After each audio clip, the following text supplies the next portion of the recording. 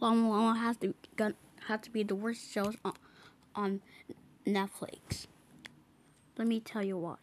One, this show is about a 6-year-old kid named Llama Llama. This show is about a kid who has friends and they like to go on failure adventures. Llama Llama is so worse than Caillou.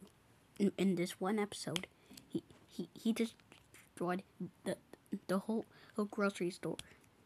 Wow, what child was that wannabe?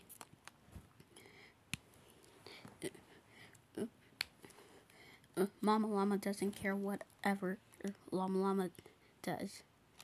She's not even a real mom. And the friends do not care about him. And they're so annoying. Thank God the show got canceled in 2020. And I hope this show gets removed off Netflix.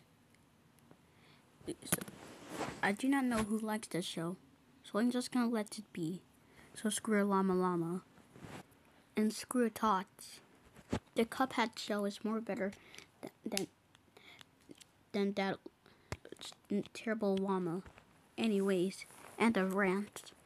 Here's my upcoming rant.